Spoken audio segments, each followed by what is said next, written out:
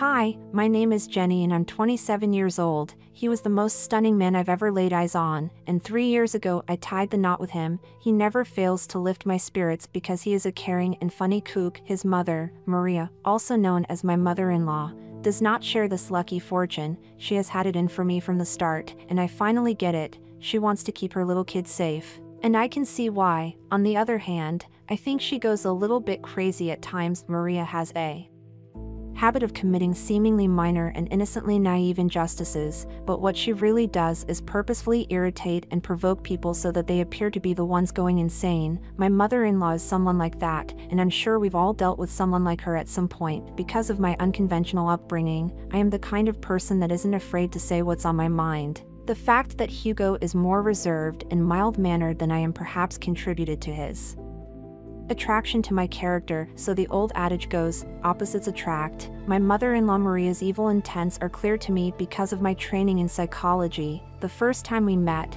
she made a remark, and I take that as a sign that our powerful personalities don't get along. Her response was, "Jenny, don't you think it's time to stop eating so much?" Without a word, everyone at the restaurant table took in breath. My humiliated and flushed complexion betrayed my total mortification. At the table sat my father-in-law Kyle and my boyfriend Hugo. Kyle lowered his head as if he were embarrassed by my shame. He was too shocked to say anything. Hugo, overcome with shame and rage, appropriately scolded his mother, exclaiming, "Really, Mom, you have no right to say that. Whatever she wants to eat, she can have." "My apologies, darling. I had no malicious intentions," Maria swiftly retorted.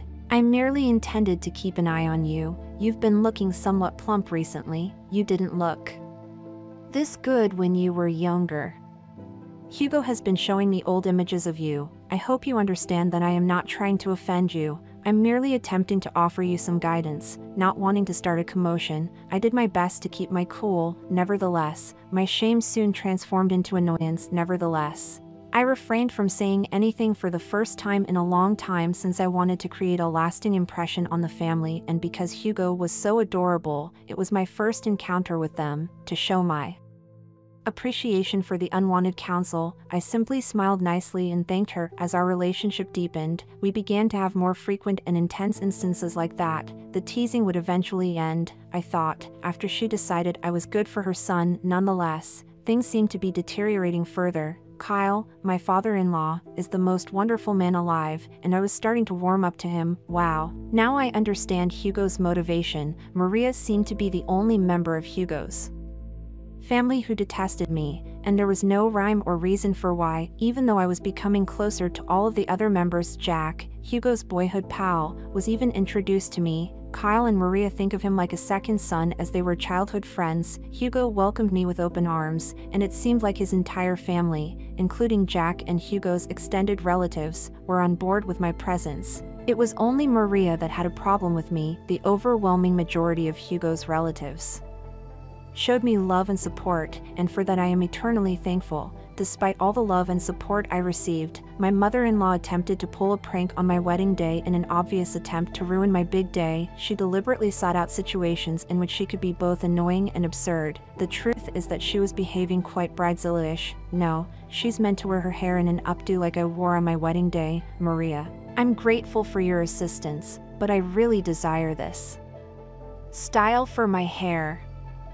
"I don't believe so," Maria said in response. "Oh my God, you're hideous." The bridesmaids and groom all let out gasps, but I was already expecting it. "Oh no, darling, I just mean that you can look so much better than you do now," she said in an attempt to immediately correct her error. I simply wanted to express how much I relate to Jenny. She is a talented and intelligent young lady, and I must admit that I looked better than she did when she was her age, but I still think she is lovely. The hurt and resentment I felt persisted even after my father-in-law succeeded in stopping my cruel mother-in-law from her cruel pranks that day. I was never one to sit on my hands and do nothing. This woman was progressively depleting my firework energy, and I had to quit it. The events of today's story occur 3 years later. On this particular Sunday night, we find ourselves gathered around the dining table of Hugo's childhood house, which is still in the possession of his parents. It had to have been something important that my mother-in-law wanted to tell us all since she had so kindly asked us all, including Jack, over. It was a nice surprise, even though my concerns about her inventing the supper arrangement at random were confirmed later. Eventually, everything came crashing down,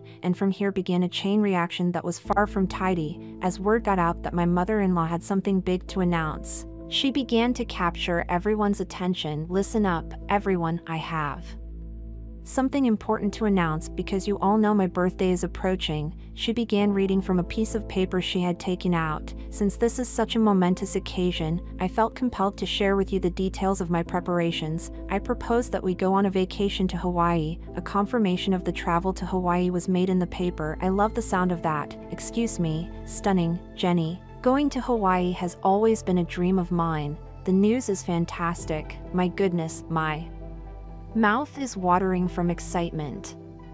Words fail me. Much obliged, Mom. Oh, so you're not planning on showing up, my darling. What on earth are you referring to? This was never intended. I made some last-minute arrangements and managed to cancel her ticket before they gave us extra charges. Oh, so she went ahead and canceled my ticket even though I had already paid for it. Tell me, Mom, why is this woman so enraged by me? Could you please clarify what you mean? Amidst the cacophony of angry words being hurled at one another, it appeared that only Jack and I remained mute throughout. Maria eventually said, all right, fine. After some nagging and prodding for an adequate enough reason, I'll explain why I think Jenny should skip this family gathering. You all know that I'm aging a bit, and I've made up my mind that I want to spend the rest of my life surrounded by the individuals who mean the most to me. Jenny simply does not belong on that list, unfortunately. Wow. Is that so, Mom? Why are you acting strangely so far? I'm feeling well. Please, don't be so rude to me.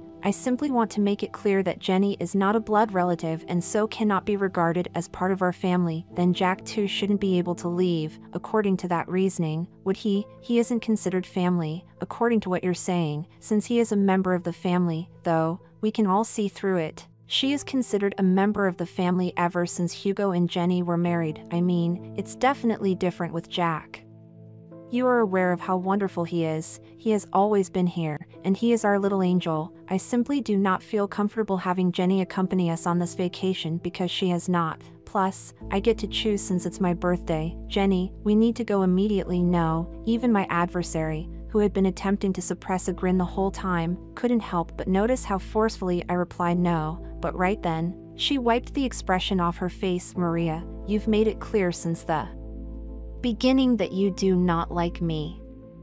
And every day for the past 3 years, I have endured your insufferable. Your behavior is invisible to everyone, your narcissism is obvious, and you act as if no one is noticing. Since you are only here for a short while, you should be careful with your language around me. Actually, I'm on my way out the door, but I must say this first. I looked across to my supportive husband, who was furiously staring at his mom. My love for you is unconditional, and I have tried to stay strong for you for a very long time, honey. However, I have come to realize that no matter how much I try to fit in with this family, your mother will never accept me. This trip is too good to pass up.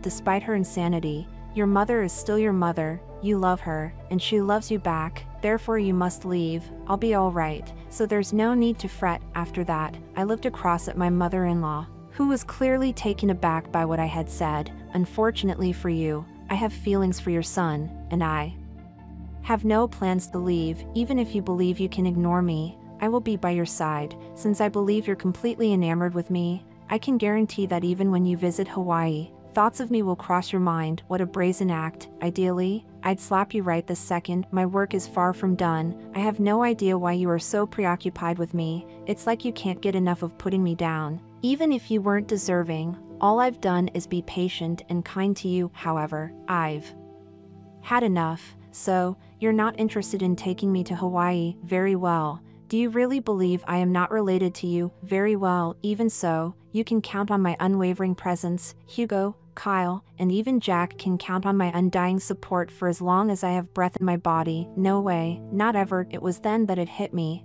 I had managed to silence her. She seemed to be trying to find the words to express herself, but her mind was holding her back. She kept her jaw hanging wide. At last I got her to stop talking. My husband and I exchanged pecks on the cheek as I started to leave after saying our goodbyes to the rest of the family. Let me drive you home, certainly. I will not let you hail a cab. My safety is not a concern of yours, honey. I am deeply grateful for your love for me, and I love you back. Still, I'll be all right. You need to talk about a trip, all right. I will believe you if you claim to be fine. Remember to bring your purse, too. Where is my wallet? In the kitchen. I stashed it, I believe. Maria went into the kitchen to collect herself after everything that had happened. When I got there, I would have acted similarly after receiving such a scolding. No need to be concerned about me, my love. All I'm doing is gathering my belongings. Wow, whip that up in no time. You are not welcome in my home, I said. She proclaimed. It was unbelievable to me that she had spoken those words to me. That was it. She was so furious that she didn't dare look at me as I left the room. I quickly retrieved my handbag and scoffed at her absurdity.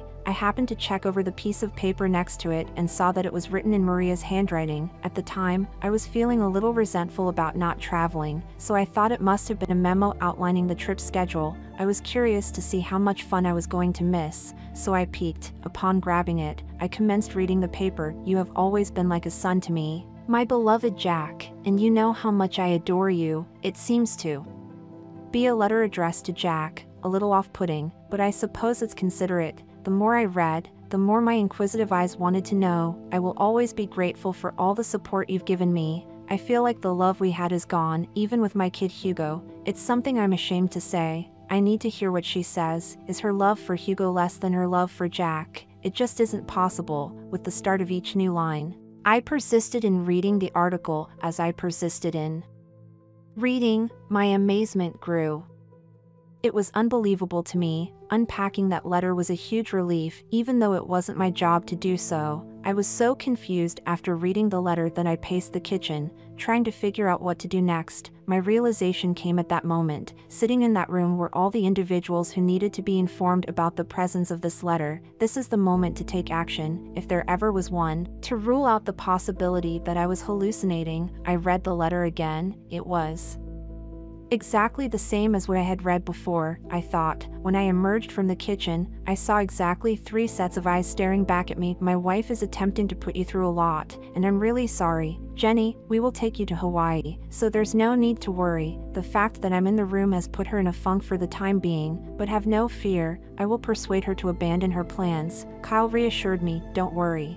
I will change her mind. He didn't explain what had gotten into her lately. Rest assured, Kyle, I am not a cause for concern. Everything is well with me. In fact, it's perfect. I've discovered some fascinating news that I must tell everyone about, but Hugo in particular requires my immediate attention. Their ears perked up. Hugo and Jack. A look of concern flashed across Hugo's face, and I could see it. I suppose he assumed I was going to ask for a divorce, since this was getting to be too much. When I would vent to him about his mother, he would usually echo my feelings and ask how I put up with her constant bickering. I would explain to him that I would endure anything for him and that my love for him was too strong to let him go. When I didn't see the Wicked Witch of the West in her usual haunt, I had to inquire, where is Maria? It is essential that she also attends this. You yelled at her, and now she seems to be in a bit of a funk, as I said before. She mentioned that she had a slight headache and planned to take a nap upstairs to help alleviate it. It will be some time before she's ready. You are aware of her feelings regarding her beauty sleep. All too frequently, Maria would annoy other people with her awkward and pointless routines and regimes, and I was well acquainted with them. I let out an exasperated breath. This is just really important. She has to be here. It's okay. Jenny, you can tell us, and we'll inform her. Considering what I knew, I was hesitant to act when she woke up.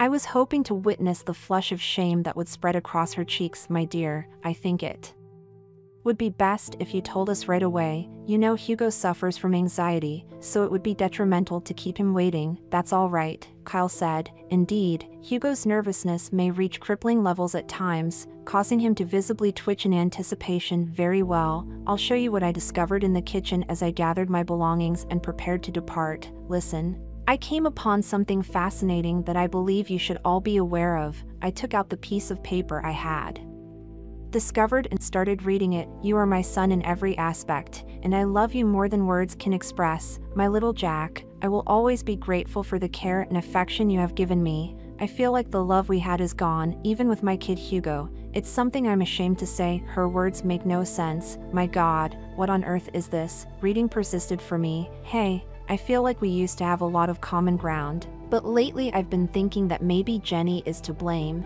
His attention has been completely absorbed by that woman ever since he wed her. Since he doesn't care about me, I can't say that I love him either. You are my son, and I love you very much. So, I'm updating my will to leave all of my possessions to you instead than Hugo, and I wanted to let you know about it. At this point, it doesn't matter to me if it hurts him or not. My affection for him has been poisoned by that awful Jenny girl. That is who it is. I pray this letter finds you in good health, as much as it hurts me to confess it.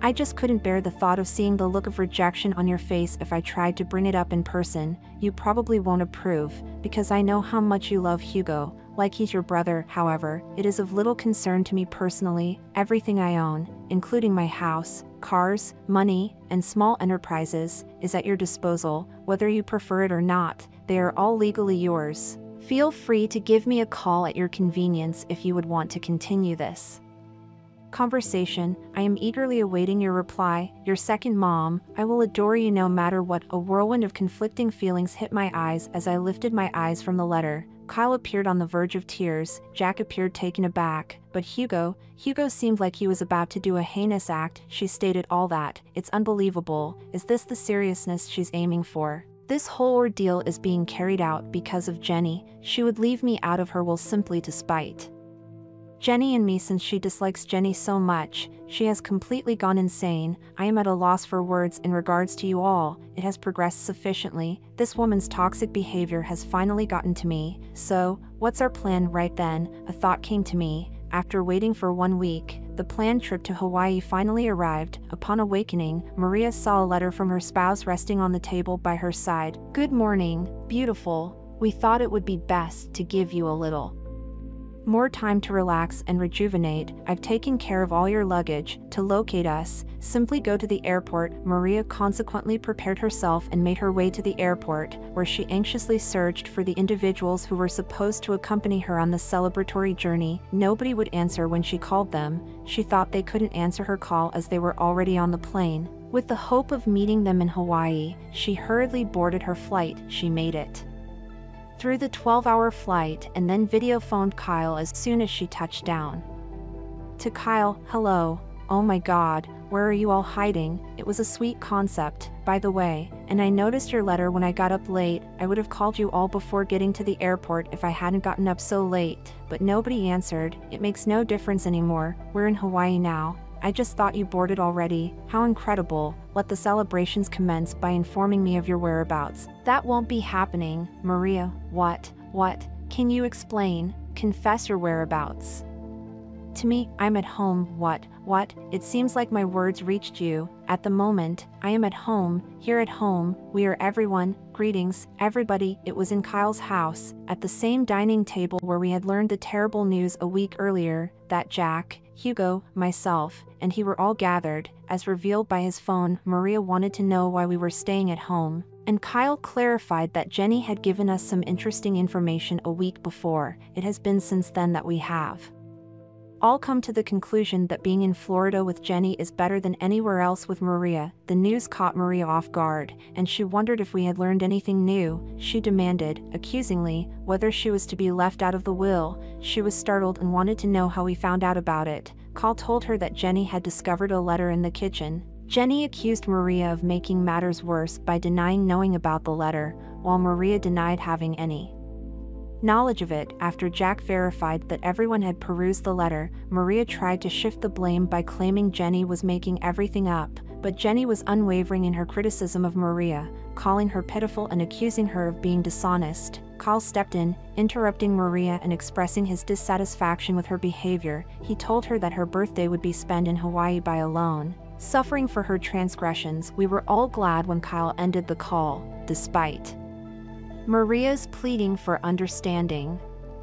We all found the situation hilarious, and laughter broke out at the dinner table. Witnessing Maria's reaction of shock upon discovering her deceit was revealed added excitement to the moment. Maria attempted to get Kyle to accompany her on her vacation by calling him multiple times, but she ultimately spent the time alone herself, dealing with the fallout of her choices, but he insisted on denying it, saying that they would have to set certain boundaries for their marriage to go on when she came back. Maria's tone changed dramatically. She became extremely sorry and agitated, which was completely out of character for her. Even Hugo was taken aback by this shift, and he made it clear that Maria needed to change her attitude if she wanted to stay in his life. Otherwise, he was ready to walk away for good. Hugo threatened Maria with total separation for even the slightest display of disrespect in the future, and their relationship remained unstable as a result after seeing that his friendliness was fueling Maria's destructive conduct. Jack made the decision to quit being excessively polite to her. This put Maria's relationships with her 3 closest loved ones in jeopardy and caused her to have a terrible experience in a stunning location. She is now confronted with the task of improving herself after her relationships with all 3 of them grew strained. When I needed time to think about whether or not I could forgive Maria for the wrongs she had done to me, I sent her a note explaining my situation. Regardless of her cries for help, I stood firm in my belief that she was solely responsible for her current situation and would have to deal with the males in her life as a result. I hope Maria has learned her lesson because she is still trying to fix the connections she ruined. In a different conversation, when I mentioned that my dad had retired, he interrupted me, suggesting that he must now be dependent on me for his living. Before I could finish my sentence, he passed judgment, insinuating that my family may have trapped his son for our wealth. Shocked by his mean-spirited comment, I reacted, expressing disbelief at the idea that someone could be so malicious. I found Michael's behavior disgusting, as he consistently made me feel inferior due to my financial status. Let me share a bit about myself. I am Amanda, a 28-year-old residing in California with my boyfriend Steve, who is also 28. We met 3 years ago in law school and quickly developed a strong connection. Since graduating, we have been living together. I pursued a career as an attorney in a consulting company, while Steve works at a bank. 6 months ago, during a holiday, Steve proposed to me, and I happily accepted. We decided to inform our parents about our wedding plans, scheduling a meeting with my parents first, followed by Steve's parents. It was our first time introducing each other to our parents for personal reasons. Excited about our plans, I immediately called my mom to share the news. She congratulated us and expressed her happiness. We planned to visit my parents the following weekend and Steve's parents the week after. The next week, Steve and I drove to my parents' house in Sacramento, where I was born and raised. My father, Mark Johnson, is a retired judge, and my mother is a homemaker. Though Steve was a bit nervous on the way, I reassured him, mentioning that my parents are easygoing. Upon entering the house, my mom warmly welcomed us, and Steve greeted her with a nervous smile. I understood the tension between Steve and his father, Michael. When we arrived at Steve's parents' home, Steve warned me about the possibility of his father behaving arrogantly due to their strained relationship. As we entered, Steve's mother, Catherine, warmly greeted us with a hug. She appeared kind and composed, leading us to the lawn outside where Michael awaited our arrival. Steve's tension was palpable, and he had previously mentioned his father's desire for him to join the real estate business, a path Steve was not inclined to follow. Steve's father, Michael Lewis, was a businessman, and the strained relationship between them stemmed from Steve's reluctance to join the family business. Steve had opted to pursue a career in law, a decision that didn't align with Michael's aspirations. During our time in Steve's parents' home, I could sense the tension in the air. Steve's father, Michael, maintained a formal demeanor, and Steve's unease was apparent. Despite the discomfort, we engaged in polite conversation with Steve's mother, Catherine, trying to ease the atmosphere. As we left, Steve seemed relieved that the meeting was over, and I could empathize with the challenging dynamics between him and his father. The contrast between the warm reception at my parents' house and the tension at Steve's parents' home left a lasting impression on both of us. Steve's strained relationship with his father added complexity to our journey towards marriage as we navigated the challenges posed By family dynamics and personal aspirations, I pictured him as a wealthy man with a tendency to flaunt his riches, and, surprisingly, he turned out to be exactly that. He sat with folded arms,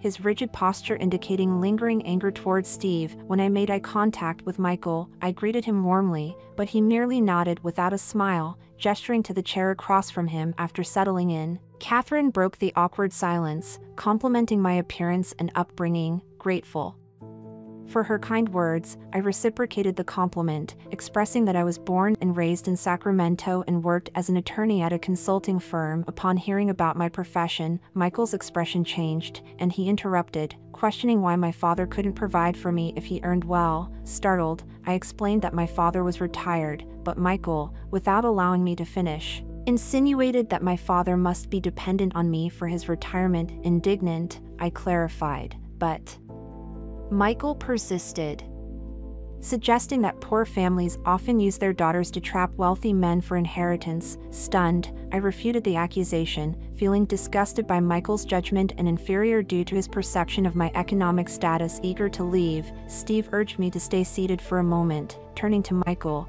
he dismissed the taunts, asserting that they came to share news of our upcoming marriage. Michael, concerned about who would foot the ceremony bill, was met with Steve's response that it wasn't his business. Despite Steve's defense, Michael insisted, claiming knowledge that my parents couldn't afford a wedding ceremony. The responsibility ultimately falls on you to bear the burden, doesn't it? It's a matter between Amanda and me regarding who will cover the ceremony expenses. You've fallen into her trap. First, she convinced you to leave this house and enroll in that law college, and now this wedding. Steve, agitated, began shouting at Michael, clarifying that he pursued law because he was not interested in running the real estate business. He emphasized that he didn't even know Amanda when he made the decision. Steve pointed out that he could have returned home after graduation, but Amanda wasn't part of the equation at that time. Michael's unreasonable accusations continued, claiming that Steve was running his life by marrying a poor girl and insinuating that Amanda and her parents had trapped him.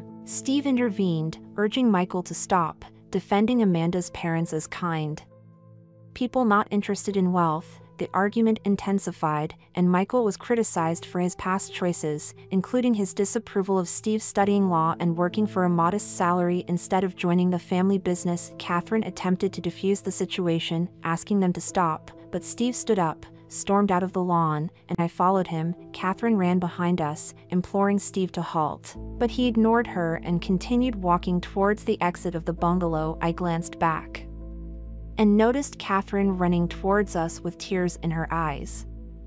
Stopping, she reached out and held my arms, pleading for me to ask Steve to pause for a while. She shared that the last time he left in a similar manner, they didn't meet for several years. Feeling sorry for her, as she was not at fault, I stood there in silence. I struggled to find the right words as I, too, was upset by Michael's words. I reassured her that once Steve was in a better mood, I would ask him to call her. Kindly have him give me a call, over and over, she pleaded. Sure, you take care, okay? In an effort to reassure her, I responded. As I departed from the location, she continued to weep. As I stepped out of the bungalow, I noticed Steve standing by the car, ready to greet me. After the events at his place left us both heartbroken and fatigued, we drove silently back home. Steve told me his dad had acted inappropriately after dinner and apologized to me. My father's behavior was wrong, and I want you to know that, honey. He acknowledged his knowledge that his harsh comments had harmed you. Hey,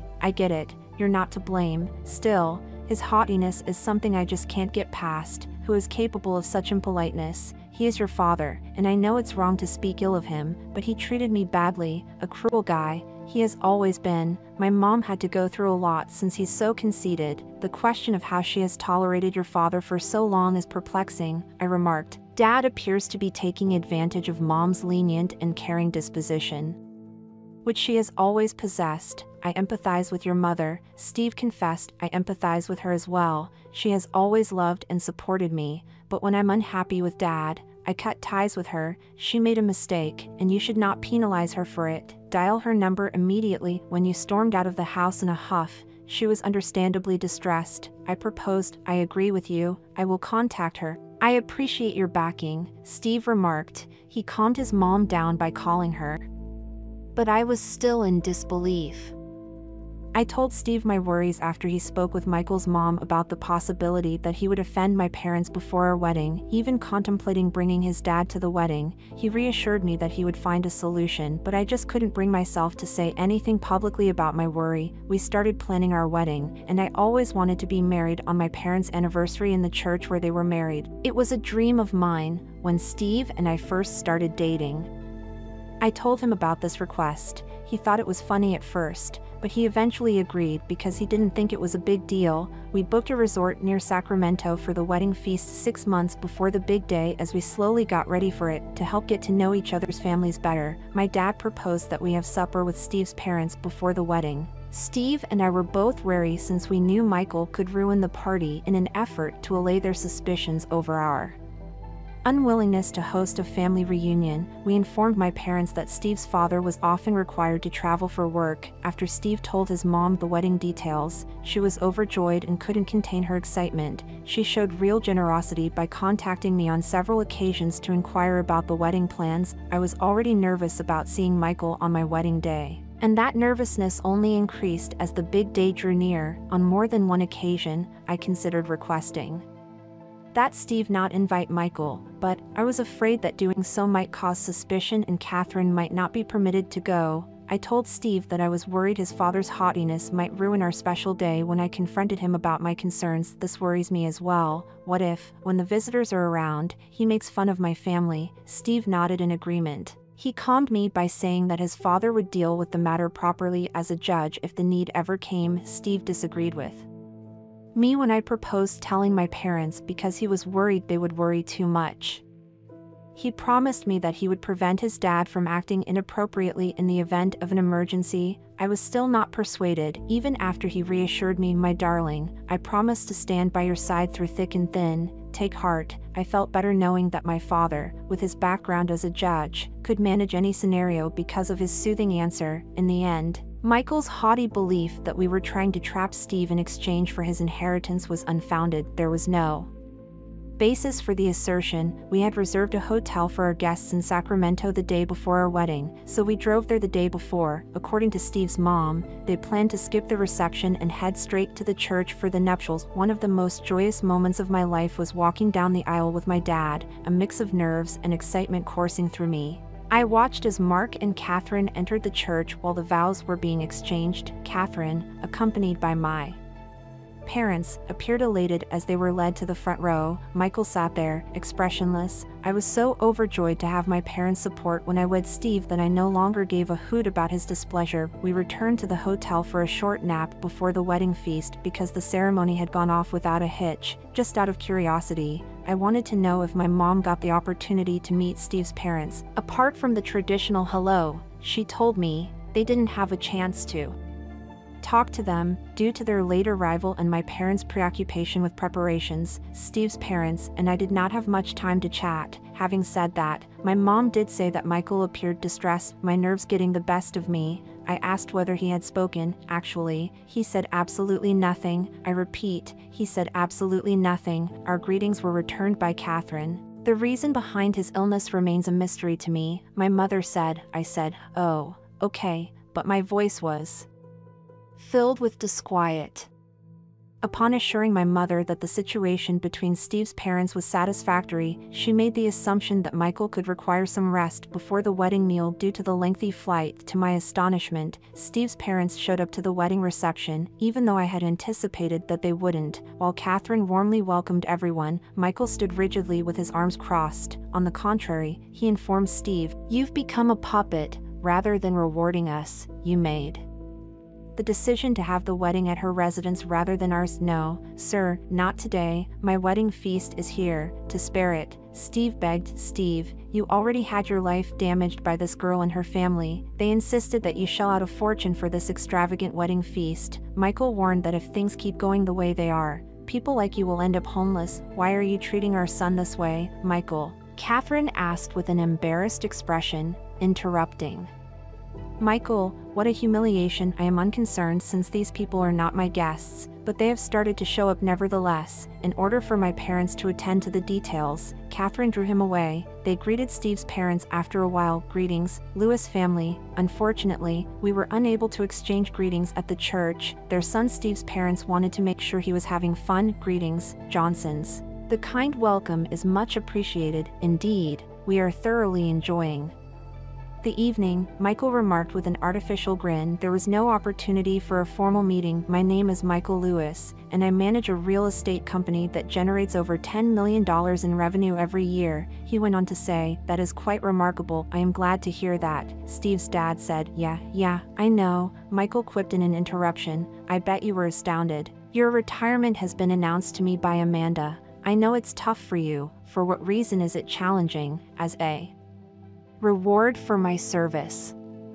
The government has provided me with a generous pension. I'm a retired judge, not a retired janitor, my dad added with a dash of humor. Is he a former judge? That is surprising, isn't it? Was it because you thought I was a cleaner? My dad couldn't help but chuckle out loud. Well, now that you know, do you have anything to say? My dad asked in a comical manner once he realized Michael was trying to boast about his money. Yeah, I'm good, I swear, thanks, Michael mumbled to himself. Steve's dad kept his cool and made light of the situation, leaving Michael speechless and pallid. That is not something I assumed. I had no idea you were involved with government services, Michael whispered back. Now that you know, do you have anything to say? My dad inquired. Yeah, I'm good, I swear. Michael barely uttered a word of gratitude. Steve was correct. My dad did a good job dealing with Michael. Michael was astonished to learn that my father was a retired judge at Sacramento Court. He had previously made me feel inferior by assuming I was poor.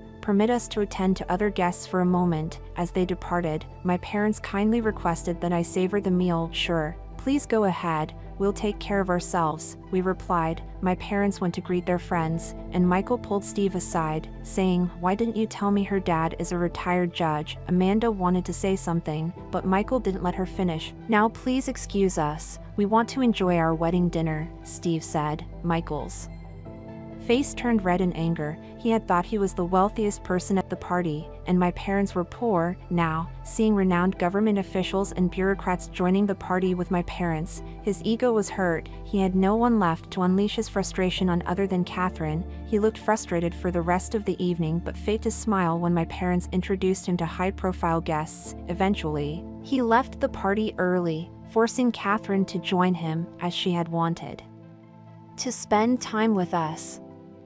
However, Michael didn't allow her to stay. I felt sorry for her. After a few months, I learned that Catherine had decided to divorce Michael because she could no longer tolerate his dominance. Steve informed me that Michael didn't initiate the business. It belonged to his paternal grandfather, who happened to be Catherine's father, as Catherine was the sole daughter. Her father handed over the business to Michael before retiring to the countryside, despite Michael running the business outwardly. The true owner was Catherine. She took the ancestral business from Michael and handed it over to her first cousin. The bungalow where Steve's parents resided was also Catherine's ancestral home. Following their divorce, Michael was evicted from the house, leaving him with no place to live. According to Catherine, Michael's parents and siblings had severed all ties with him long ago due to his insulting remarks about their financial situation. Now, Michael is doing odd jobs to make ends meet. I don't sympathize with him because he destroyed all his relationships with his shallow nature and arrogance about wealth that wasn't even his. Knowing all this, I am convinced that Michael married Catherine solely for her wealth.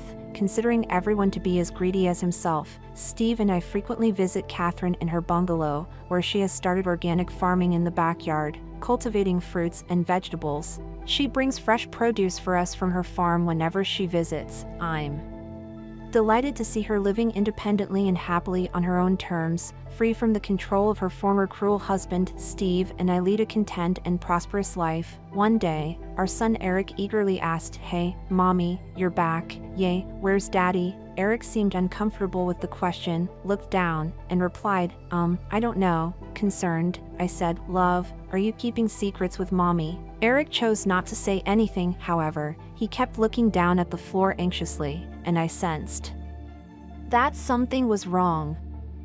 I immediately called up my husband. "David, where are you?" "I came for a vacation with our son," I said, feeling concerned. After the call, we swiftly packed our bags and left the house. Hello, my name is Caroline, and I'm 40 years old. I am married to David, who is 42 years old, and we have been married for the last 10 years. We initially met at the same office and fell in love, eventually getting married. After 2 years of marriage, our son Eric was born, and our family seemed complete. Eric is now 8 years old. Shortly after our marriage, David received a better job opportunity from a different company, leading him to switch jobs. I continued working at the same company, and now I hold a senior position that requires me to travel for a few days each month for business trips. When Eric was 3 years old, I was offered a promotion with the condition that I would have to travel for business purposes. I was hesitant as Eric was too young to be left alone, but David assured me, "It's all right, my darling, I will ensure Eric's well-being." Is that so?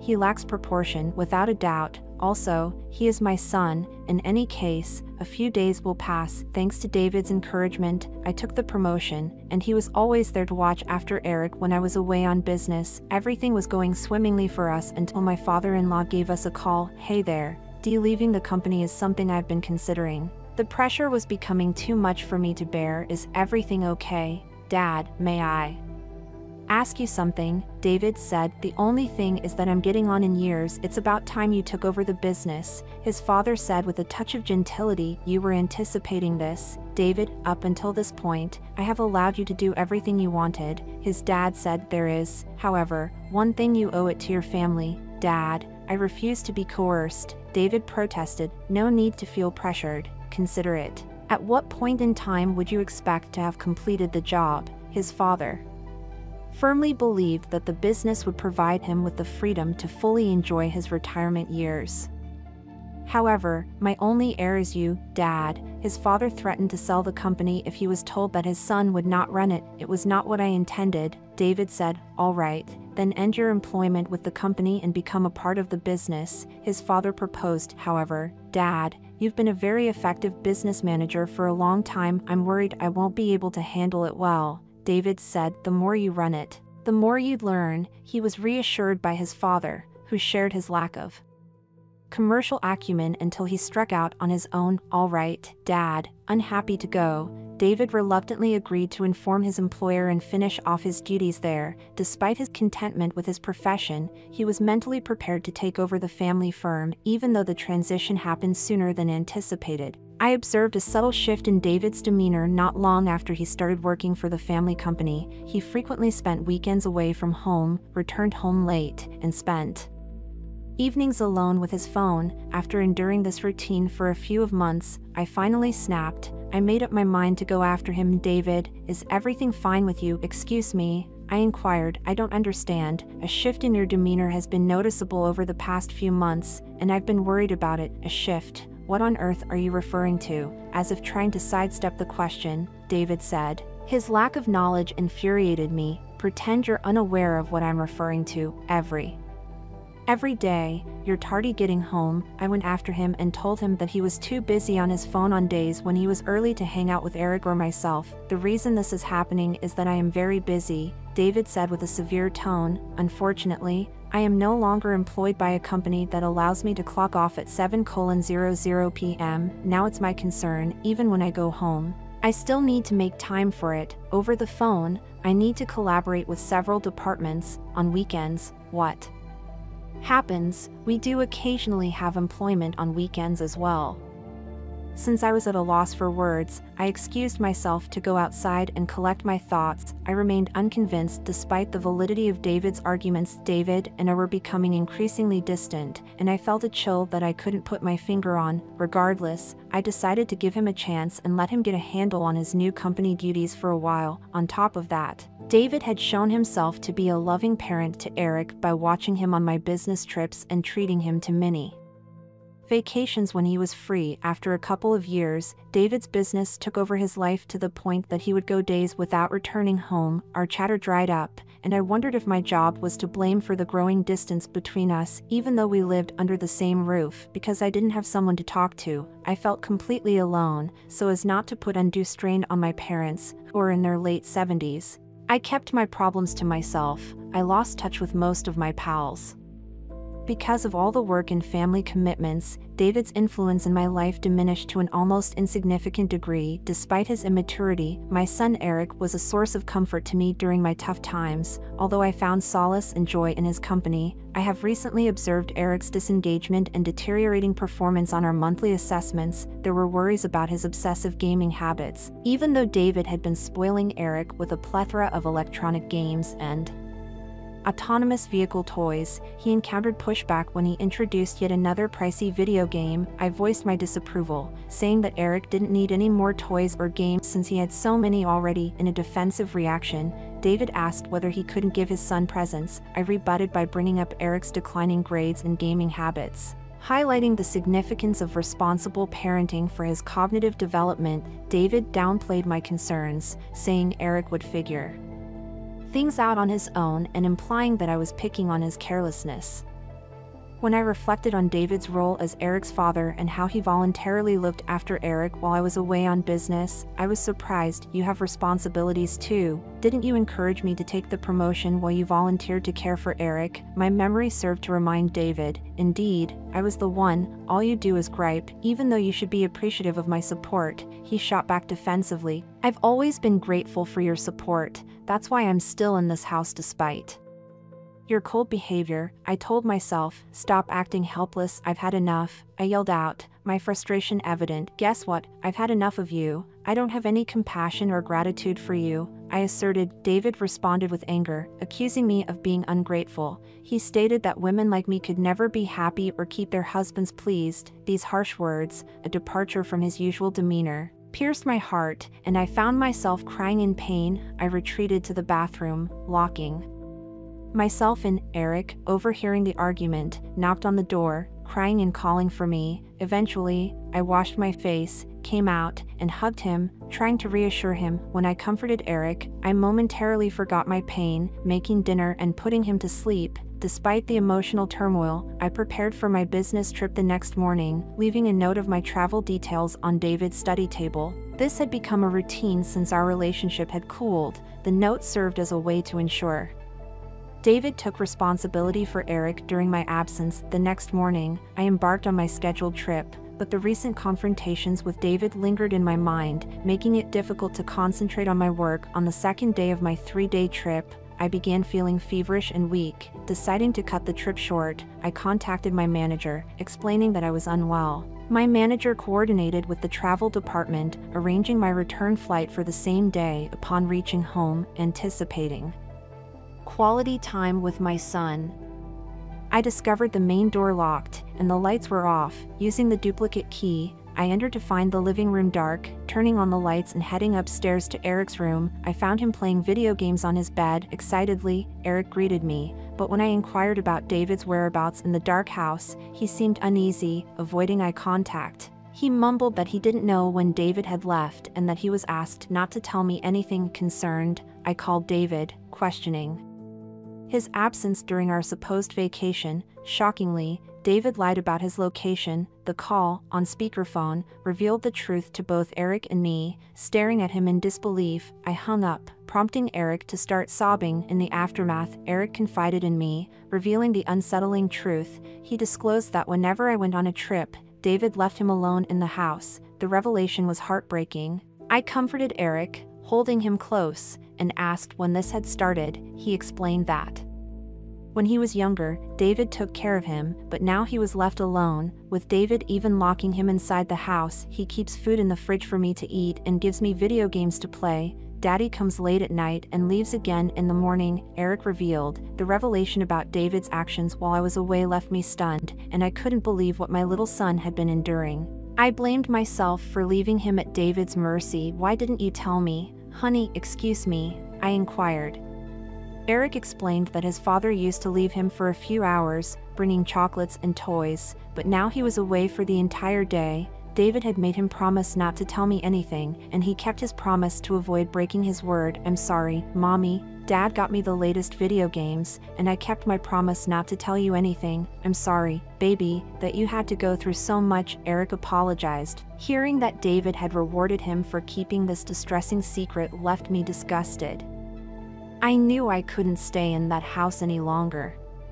Subjecting my child to such a terrible situation, we immediately packed our bags and left. After dropping Eric at my aunt's place, I hired an investigating agency to look into David's actions. I also went to David's parents and shared the entire incident with them. My mother-in-law struggled to believe that David could do such things. Don't get me wrong, Caroline, maybe there's a misunderstanding. It's not wise to make such a big decision based on Eric's words. He's just a small kid, she suggested, intending to advise caution. However, in my furious state, I couldn't comprehend her intentions. Do you think Eric is making up all these things? If David was not wrong, why did he lie to me about being on vacation with Eric? I retorted impatiently. I proceeded to share more details about David's behavior, including his distant attitude, late nights, and weekends spent away from home. My father-in-law interrupted. Stop, Brianna. Caroline is right. I never anticipated that David would transform in this manner following his entry into the business. Some of my senior employees subtly hinted at David's growing closeness with his assistant, but I dismissed it as mere gossip.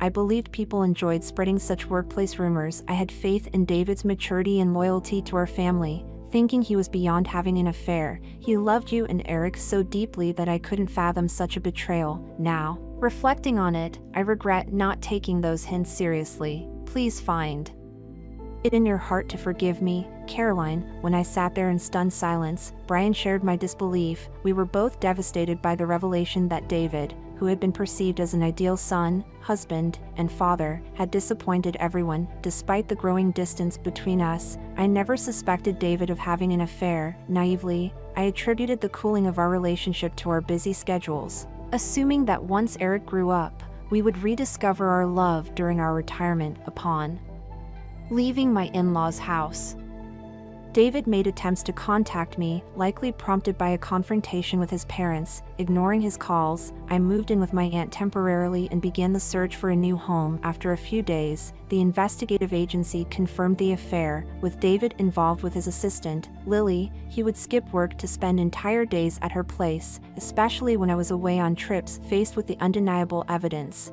I engaged a lawyer and sent divorce papers, along with the photo evidence obtained from the agency. Lily, portrayed as a victim who had been divorced due to her ex-husband's alleged infidelity during her pregnancy, turned out to be deceitful. The agency revealed her true colors, discovering that her ex-husband divorced her without alimony or child support because he contested the paternity of the child. DNA testing confirmed the child was not his. Through my lawyer, I forwarded these details to David, who, devastated by the truth, ended the relationship with Lily. He accused Lily of breaking into her house. David, unwilling to proceed with the divorce, expressed his love for Eric and pleaded with the lawyer for a second chance. He admitted to being influenced by Lily and disclosed that locking Eric at home was her idea, as her own daughter stayed alone when Lily went to work. While I might have considered giving him another chance if only I were the one hurt, it now involved the safety and upbringing of my child. I couldn't raise Eric with a father who manipulated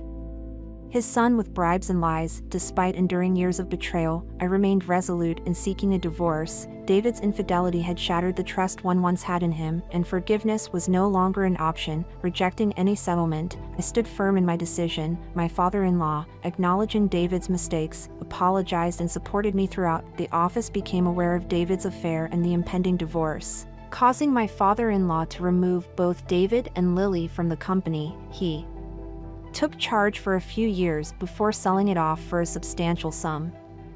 David was disowned, with his name removed from the will, and my father-in-law directed the inheritance towards Eric. Facing societal judgment, David relocated to another part of the city, shunned by neighbors who disapproved of his affair with his assistant. Meanwhile, I secured a transfer to a different department that eliminated the need for extensive travel. I hired a full-time nanny to care for Eric, managing my household and work more efficiently. With enough savings for retirement, I plan to quit my job in a few years, aiming to enjoy life to the fullest with my son. My aspiration is for Eric to grow up as an educated and responsible individual. On a separate note, at the age of 32, I, a female, lived with my husband for 5 years before things took a turn for the worse. Initially, our relationship was great, but changes occurred after my husband Bernard received a promotion. His demeanor became arrogant and distant. Concerned, I confided in my trusted mother-in-law, expressing My confusion about his behavior, despite my attempts to discuss the issue with Bernard, he dismissed it repeatedly, acting as if everything was fine. I even suggested couples counseling as a more serious measure. He gets really angry. Oh goodness, that doesn't sound at all like my precious Bernard. Maybe it's because you cuddle him too much, and those rose-colored glasses prevent you from seeing the truth anyway. Things were going okay for some time after he got his big promotion, a couple of months into enduring his insufferable behavior. I found some alarming news on Bernard's phone. While cleaning the bedroom, I noticed he had left his phone dangerously close to the edge of the bedside table. Moving it, I saw a text from someone named Pizza Hut. How peculiar, I thought to myself. My curiosity got the better of me, and upon opening the message, I discovered horrid things. My husband was cheating on me. Numerous texts and inappropriate pictures flooded my eyes, overwhelming me. At that moment, I heard heavy footsteps approaching the door. Quickly locking the phone and putting it back, Bernard entered, demanding to know the whereabouts of his socks. They're here, darling. I was just tidying up the room a bit, I replied, trying to hide the turmoil inside. Why do you look like you've just seen a monster? He questioned. In truth, at that moment,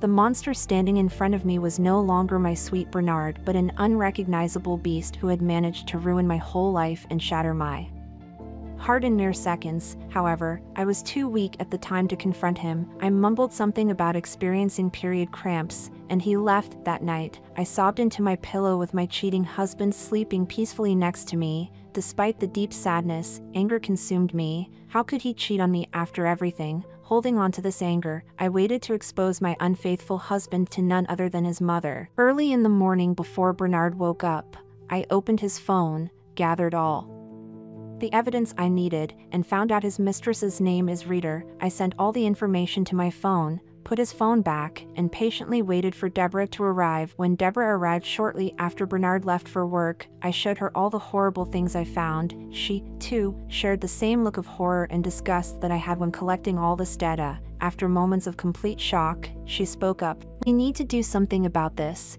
He's absolutely gone crazy. I'm so hurt.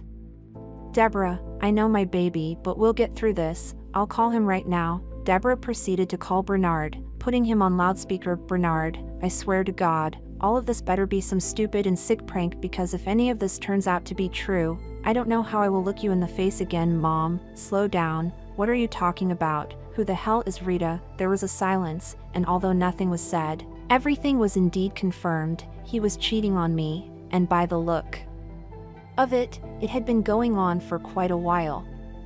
You better get back home right this instant. We need to have this discussion face to face. Deborah hung up the phone, and for the next 30 minutes while waiting for Bernard to return, I was completely inconsolable. Finally, Bernard arrived home, but he appeared to have a special surprise with him. He brought Rita. What is the meaning of this? Is this the wench? I exclaimed. Don't call her that. Mom, I love her. Bernard replied. What did you just say? Yes, Verity. I'm sorry you had to find out this way, but I guess now is about as good a time as ever. I am in love with Rita. She makes me happy. Lately, I've realized I am at a higher status than most things of my past life. I have to elevate myself. To put things lightly, you're like the older version of a gaming console, and Rita is like the PS5. What are you saying right now? Do you know what you've put Verity through? And you, how dare you get with a married man? Have you no shame? Well, Mom, I believe that we're soulmates. He's in love with me, and I'm in love with him. We're going to start a family together. Oh,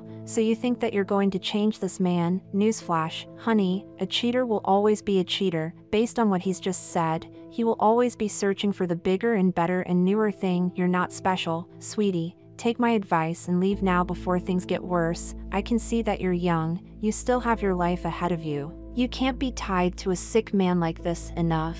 I know you're hurt, Verity, but it's not my fault you let yourself go. You have to understand, as a man, I have needs, and Rita gives them all to me. I guess this all goes without saying, but I want a divorce. As if my heart couldn't shatter anymore, it miraculously did. I was too stunned to say anything again. I started to disengage from this distressing situation, but in the outskirts of my mind, I could perceive faint shouting from Deborah and Bernard engaging in a heated exchange. Following some uproar, I received a text from my family lawyer. informing me that my great-uncle had recently passed away. His will specified that the inheritance money would only be disclosed to the recipient after it had been properly divided among the rightful individuals. Although I found this delay irritating, it was characteristic of my great-uncle Henry's dramatic nature. The text read, "Dearest Verity, I hope you're well. As you know, your great-uncle Henry has left some inheritance money for you. Unfortunately, it will take longer than expected to process the funds due to family disagreements over the distribution. Please call for further clarifications if needed. Take care." Knowing my eccentric and toxic family, I doubted there would be any money left for me. I was accustomed to being in last place, a sentiment that echoed in my failed marriage. Zoning back into reality, I heard more commotion. "Verity, are you even listening? Bernard has shown us who he is. He doesn't want to be with me anymore. That's that. I can't fight for someone who won't even fight for me, for us. But I will say this, Bernard, by the time karma is finished with you, you will wish you'd never been born. I'm done here." With that, I gathered whatever strength remained, went to my room to pack some things, and walked out the front door. When I left, Deborah called after me, assuring me that everything would be fixed. Bless her heart, she still believed that part of her sweet baby boy was alive. However, all I saw was a hollow shell of a man. In the ensuing weeks, I stayed in budget motel rooms. While Bernard expedited the divorce papers, he had friends who could accelerate the process, acknowledging the difficulty for me and expressing a desire to minimize my suffering. It sounded like a guilty conscience. At this juncture, I was utterly drained, having expended every ounce of energy and tears. About 6 months after the debacle with Bernard, our divorce was officially declared. Throughout the entire process of dividing assets, I opted to maintain a cordial demeanor. Surprisingly, Bernard and I were agreeable on most matters, facilitating the swift resolution. Bernard, being the selfish person he was, aimed to retain the majority of his money, well aware that I had nothing to my name, having been a housewife. Despite my financial struggles, I harbored no desire for his money, recognizing it as the same wealth that fueled his selfish and malevolent behavior. "Well, I guess that settles it then. It was nice knowing you, Verity. I hope you take care of yourself. I hope you rot in hell where you belong. I have no desire to keep in contact with you, so please refrain from doing so. Have the day you think you deserve," he proclaimed as I stomped off, still bearing the scars of pain and disillusionment. While I was technically still married to Bernard, I utilized the money from our shared account to launch a small business, a cafe that I began renting. It served as a means for me to generate income, knowing that I would likely receive little, if anything, from the divorce settlement. When I walked to my recently acquired apartment complex, I received an unexpected email from George. "Dear Verity, my apologies once again for the awful marital situation you're going through,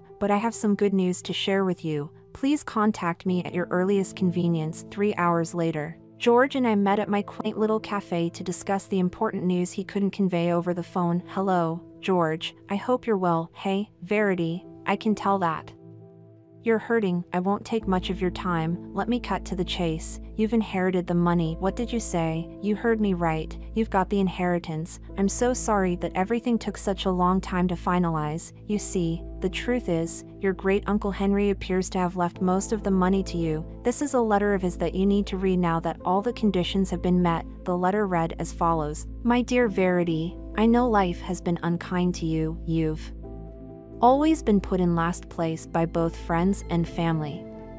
But I have decided that enough is enough. No more will you be subject to pain and humiliation. Please accept this inheritance money and use it to ameliorate your life in the best way that you can. Knowing your toxic family members, they most likely won't be too happy with the distribution of funds, but I don't care. All I care about is your health and well-being, which is why, if you are reading this now, you now know that all the money you're about to receive is wholly yours. You shouldn't go through any troubles or negotiations with people. I wanted to exempt you from this messy process, hence why you are receiving this money now. I know you are going to do wonderful things. All my love, your great-uncle Henry." By the time I finished reading the letter, I was sobbing. Some customers got up and laughed due to the embarrassing scene. I was so elated that I couldn't care less if bystanders laughed. Hearing positive news was a welcome relief after months of sobbing uncontrollably, and Wondering what had happened to me. How much is it? Inquiringly, I spoke with George, $170,000. He responded, that was a very large sum. I let out a gasp. It was more than enough to keep my firm afloat and allow me to keep growing. George continued on his way after I expressed my deepest gratitude for his devotion and generosity. I informed Deborah of the news that night by calling her. You said the amount is how much? Yep,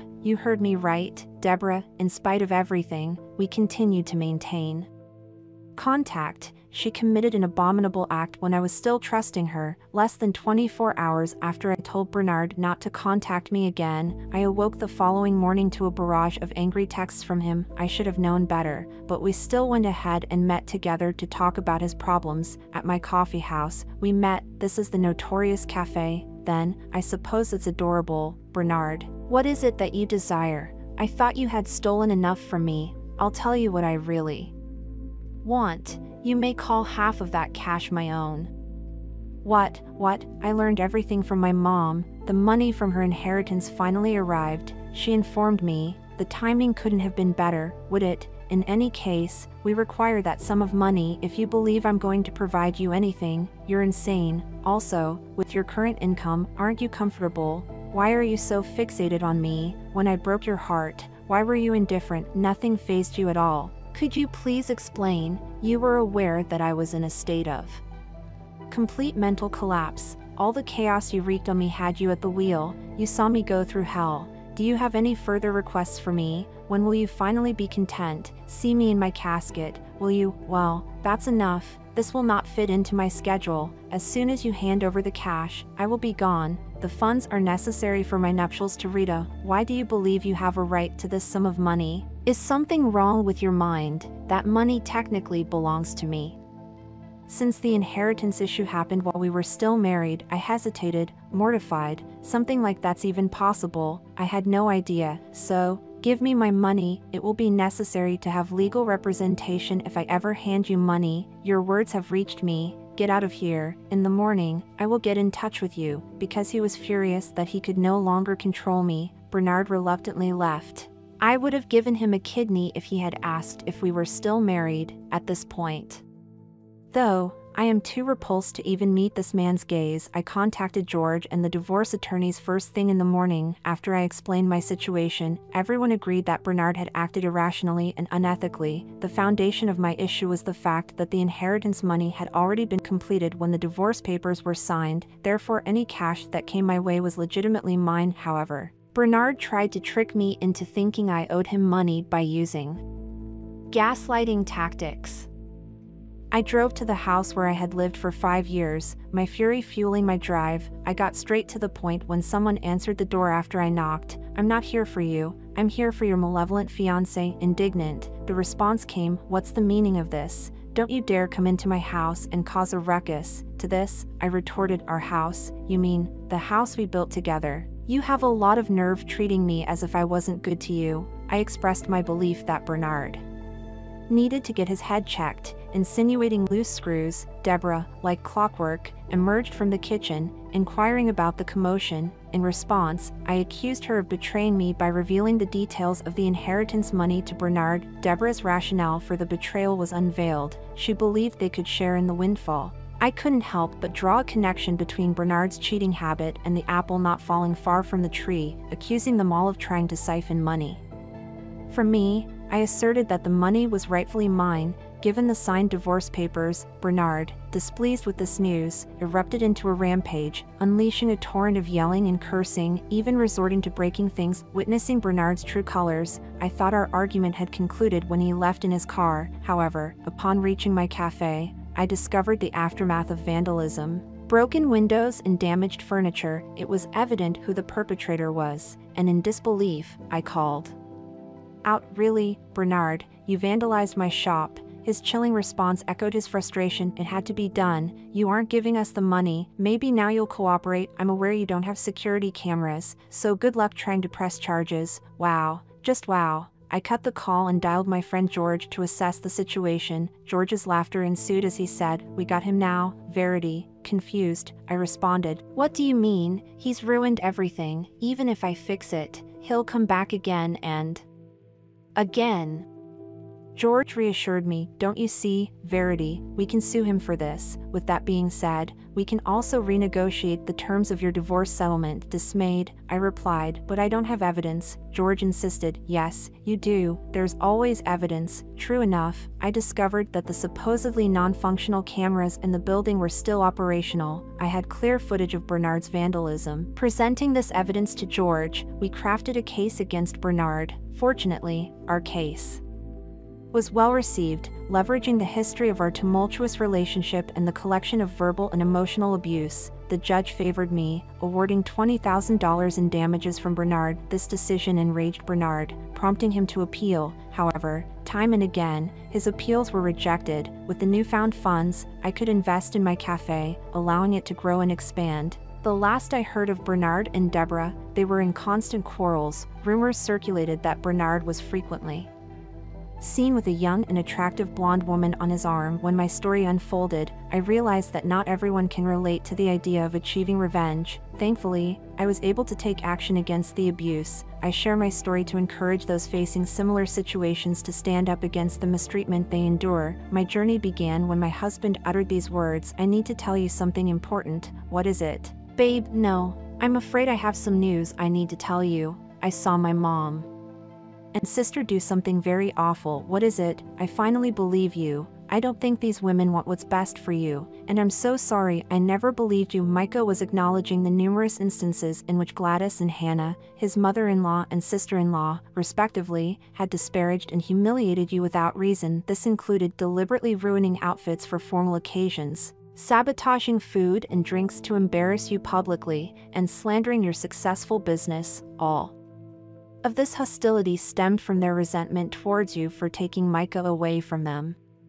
Despite your repeated attempts to share this with Micah, he had not believed you until this moment. "Well, what made you finally believe me?" Micah proceeded to show you some security camera footage of your business. Both of you run a successful business that sells crocheted paraphernalia, from baby clothes to purses. Despite the business doing well, your mother-in-law and sister-in-law consistently discouraged you from pursuing it, questioning your capability and expertise. They even suggested that you should quit and become a simple housewife or working woman, insinuating that you were not intelligent enough to handle the business. Do you see what I mean? These women always tried to dissuade me from doing things that made me happy. I think they must have been jealous, because why else would they do something so horrid? Your suspicions of them being malicious finally came to light when they attempted to humiliate you, and in those moments, you turned to your husband, showing him the consequences of their actions. This revelation led Micah to believe and support you, recognizing the unjust treatment you endured from his mother and sister. He wouldn't hear it, he had to see it for himself. Finally, the video footage that Micah showed me was truly awful. I didn't know people could stoop this low. In the video, two masked individuals with feminine frames, one seemingly taller and one shorter, were attempting to vandalize our building with spray paint, graffitiing our store.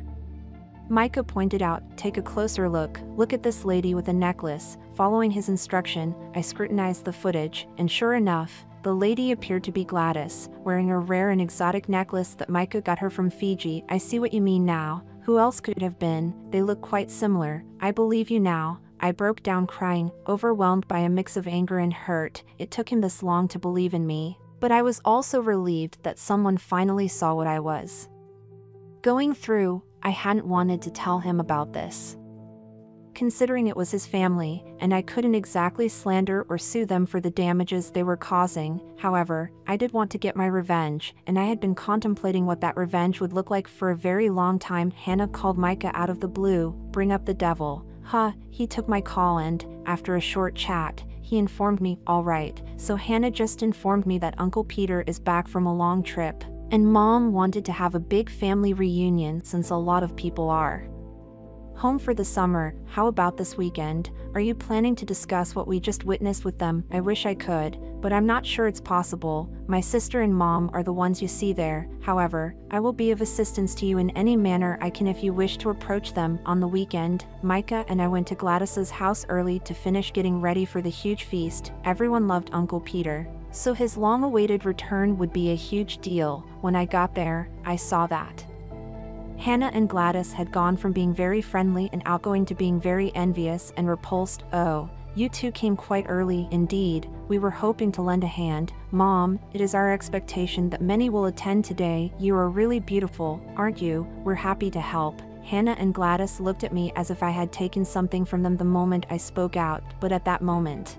they were unable to present any tangible proof. The vandalism at your lovely business is just heartbreaking, Jenna. It was terrible and horrible, and I saw it on my way here. A 6-year-old could tell that these ladies were up to no good, that they looked conspiratorial. While they were worried, their faces were abnormally happy, even joyful. Even though I could see that they were trying to hold back their laughs, I decided not to cause a fuss just yet. I would not budge from my resolve to avenge myself when the time was right. I opted to pretend to be clueless while this was going on, to avoid getting his hands filthy.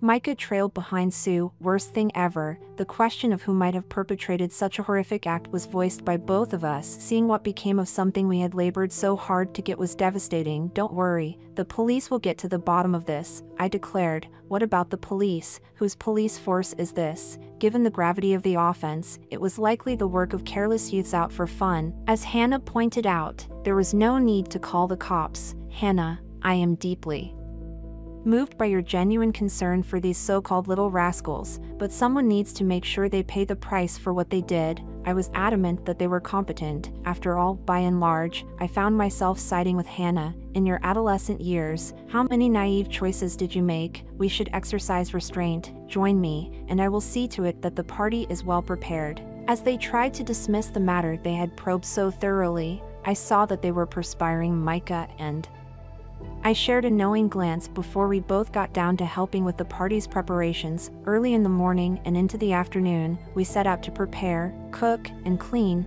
The great reunion started to get underway at about 3 o'clock in the afternoon. I have something for you, a concealed microphone, Micah stated as he drew me aside once we were both set up. Put this on. Why? Please tell me. No problem, I said. My sister and mom are too intimidating for me to face head on. You expect me to be a strong, dominating man, and I'm not that kind of guy. To be honest, though, I prefer this one. All the credit will go to you if you bring them to light on your own. Without fail, you have outstripped me in strength. Do it while wearing this microphone. You can obtain the justice you deserve, and you never know what you could uncover. I will not intervene to prevent you, even though I wanted Micah to be more forceful.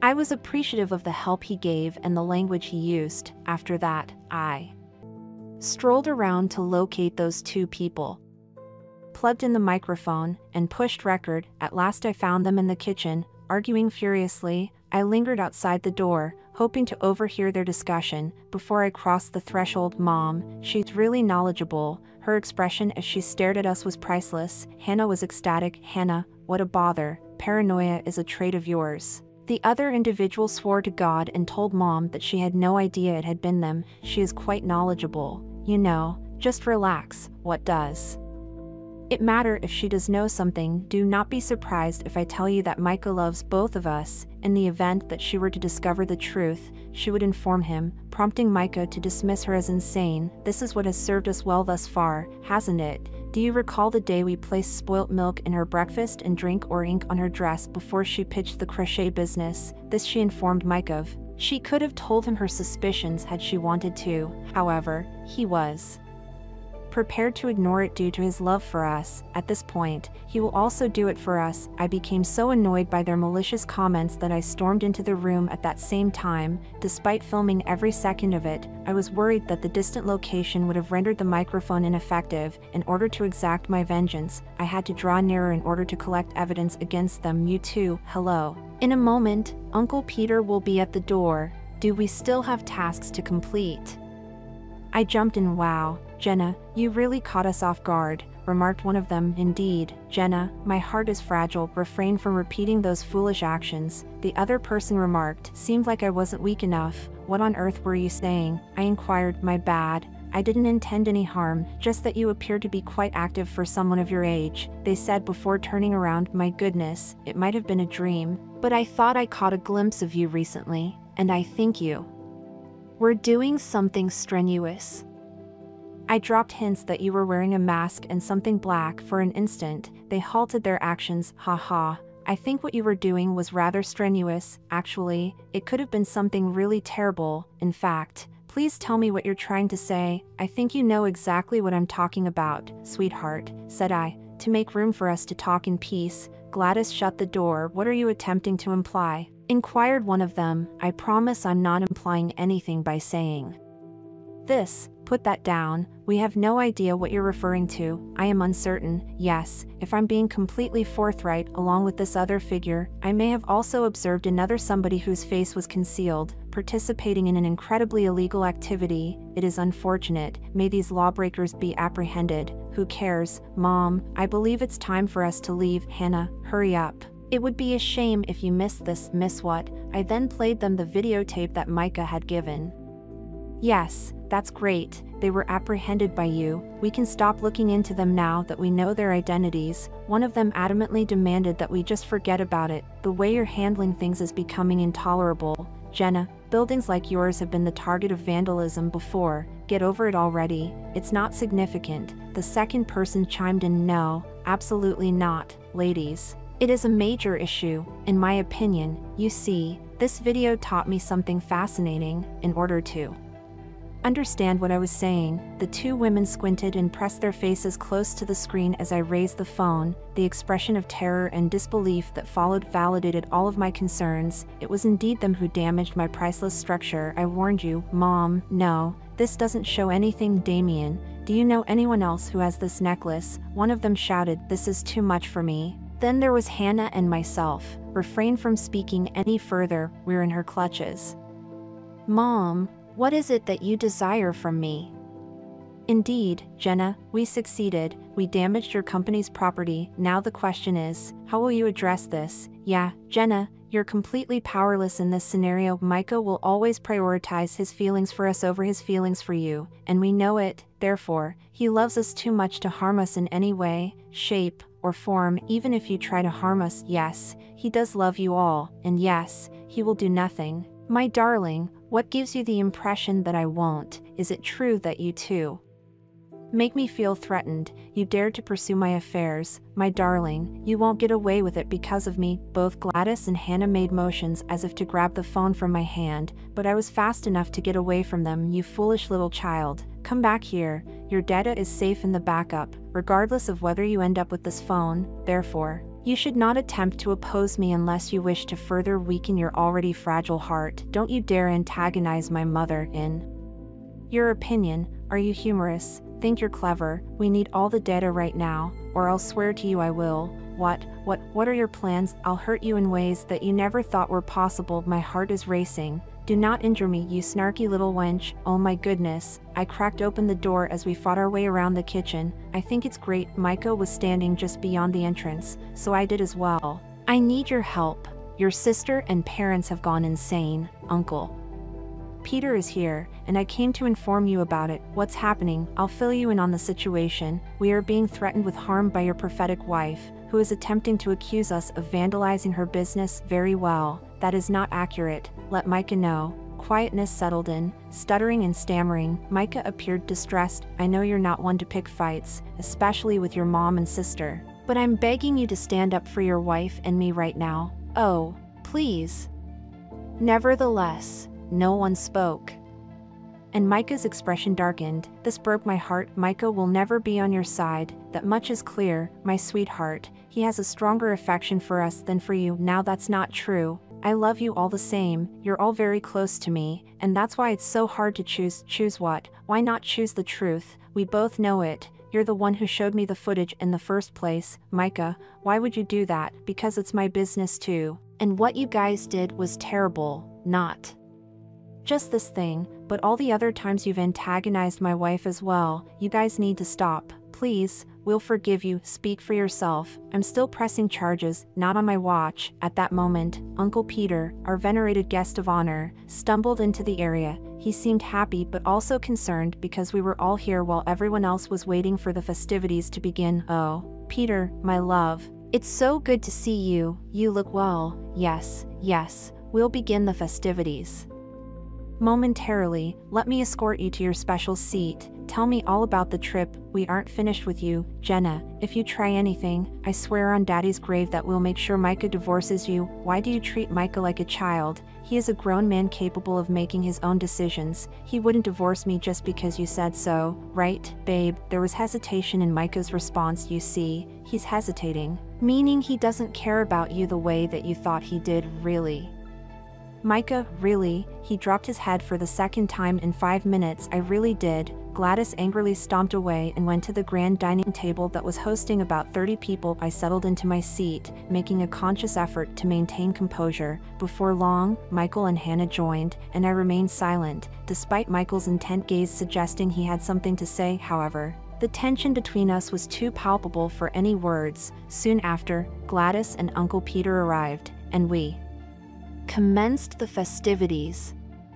Despite the lingering discomfort from a recent argument while we were eating, the unresolved anger within me boiled over. I couldn't contain it any longer, so I gathered everyone's attention and declared, I have an important announcement. 2 individuals here have consistently harbored resentment towards me, conspiring to make my life unbearable. Some of you may know whom I refer to, but just in case, let me show you. I played the recording from the earlier argument, and shock and gasps filled the room. Hannah and Gladys sat frozen, seemingly unable to respond. Amid accusations and denials, chaos ensued at the dinner table. I confronted them, and tensions escalated. The situation took an unexpected turn when, amidst the turmoil, the sound of approaching sirens grew louder. As panic set in, the police arrived at the house. Accusations were exchanged, with Gladys vehemently protesting her innocence and Hannah attempting to flee. However, Michael, previously silent, revealed a crucial detail. He had called the police. He explained that he had secretly recorded the conversation Jenna played for everyone, leading to a warrant for Gladys and Hannah's arrest. In that moment, the dynamics shifted. Michael voiced his support for Jenna, highlighting the mistreatment she endured. The police took action, arresting Gladys, who resisted with curses, and pursuing Hannah,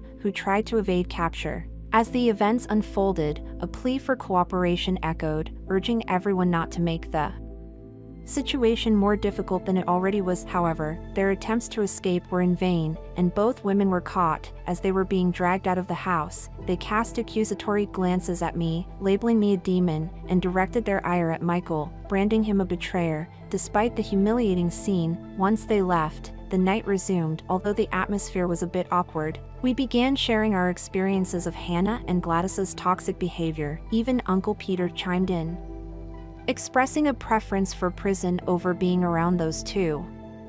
Laughter filled the room, and we proceeded to enjoy the greatest family reunion ever, free from the toxicity of my in-laws. As Hannah and Gladys spent the night in jail reflecting on their actions, various family members received calls from the local jail. Some answered, advising them to use the time to learn a lesson, while others pretended network issues. The majority simply refused to accept the calls. Needless to say, my relationship with Michael significantly improved after he stepped in and called the police. As for Gladys and Hannah, they were released from jail but faced fines for the damages, dealing another blow to their ego. Now, whenever we encounter each other, the looks of jealousy and disgust they once wore have transformed into expressions of shame and fear, a change I find preferable. Revenge has never tasted sweeter. Above is today's story. If you like it, please subscribe and give it a thumbs up. See you next time.